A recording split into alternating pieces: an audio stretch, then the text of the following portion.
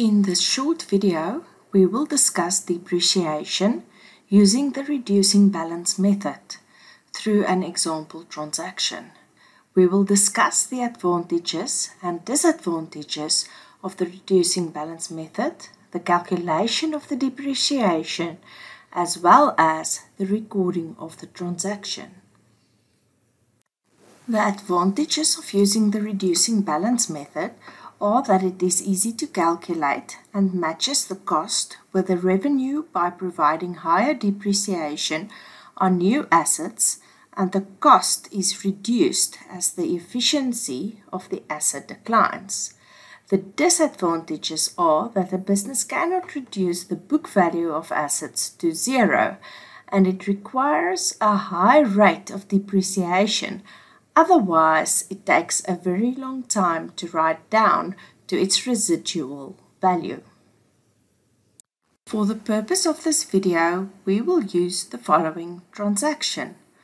On 1 January 2020, Moose Traders purchased a delivery vehicle for 100,000 Rand.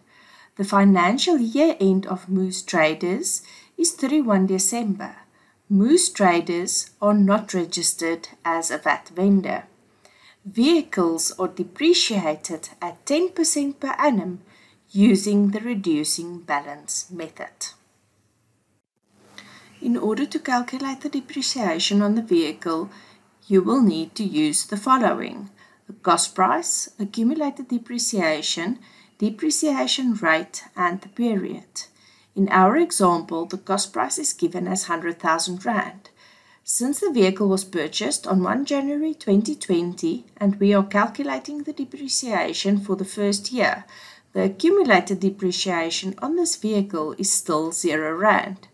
The depreciation rate is given as 10% and the period is 1 January 2020 to 31 December 2020, thus 12 months. Calculating the depreciation on the vehicle using the reducing balance method means that you use the cost price less the accumulated depreciation times the depreciation rate and then times the number of months in the period divided by 12. Therefore, it is 100,000 Rand cost price less 0 Rand accumulated depreciation times 10% times 12 months divided by 12 months, totaling 10,000 Rand depreciation to be recorded in the first year. The first step when dealing with a transaction is to identify the affected accounts. In our example, the business calculated and now needs to record the depreciation for the year on vehicles. The first affected account is depreciation. The depreciation account will increase with the amount calculated for depreciation. Depreciation is an expense account and will thus decrease equity. Therefore, the depreciation account will be debited. The other affected account will be accumulated depreciation. The transaction will increase accumulated depreciation. The contra account, accumulated depreciation, is credited and will decrease the value of the asset in the statement of financial position. Remember the mantra that for every debit there must be a corresponding credit. Depreciation is recorded in the general journal. In our example, the depreciation will be recorded on the last day of the financial year, namely 31 December 2020. The date will appear in the first column. In the details column, we first write the account to be debited, which is depreciation in our example, with the amount 10,000 Rand in the debit column. In the next row, we write the name of the account to be credited, which is the accumulated depreciation account for vehicles. The amount of 10,000 Rand is then recorded in the credit column of the same row. Once this is done, a short narration explaining what the transaction was is written in the next row. When posting the transaction to the general ledger, the depreciation account will be debited with 10,000 Rand, and the accumulated depreciation for vehicles account will be credited with 10,000 Rand. In order to calculate the depreciation on the vehicle for the second year, you will need to use the following: the cost price, accumulated depreciation, depreciation rate, and the period. In our example, the cost price is given as 100,000 Rand. Since the vehicle was purchased on 1 January 2020 and we are calculating the depreciation for the second year, the accumulated depreciation on this vehicle will now be 10,000 Rand. The depreciation rate is given as 10% and the period is 1 January 2021 to 31 December 2021, thus 12 months.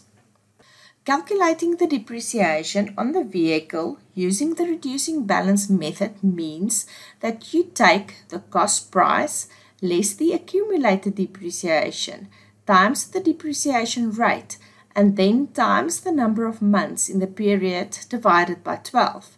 Therefore, it is 100,000 Rand cost price less 10,000 Rand accumulated depreciation times 10% times 12 months divided by 12 months, totaling 9,000 Rand depreciation to be recorded in the second year. During the second year, the accumulated depreciation account will have an opening balance of 10,000 Rand. When posting the transaction for the second year to the general ledger, the depreciation account will be debited with 9,000 Rand and the accumulated depreciation for vehicles account will be credited with 9,000 Rand. The closing balance of the accumulated depreciation after the second year will amount to 19,000 Rand. In the third year, the depreciation will be calculated as 100,000 Rand cost price less 19,000 Rand accumulated depreciation times 10% times 12 months divided by 12 months, totaling 8,100 depreciation to be recorded. Through this, you can see that the amount of depreciation recorded on an annual basis using the reducing balance method will differ from year to year as the amount of accumulated depreciation increases. If you think back to the advantages of using the reducing balance method, we said that as the new assets efficiency declines, the cost allocated to revenue will also decline, which then leads to a matching of revenue with cost. In this short video, we discussed depreciation using the reducing balance method through an example transaction. We discussed the advantages and disadvantages of the reducing balance method, the calculation of the depreciation, as well as the recording of the transaction.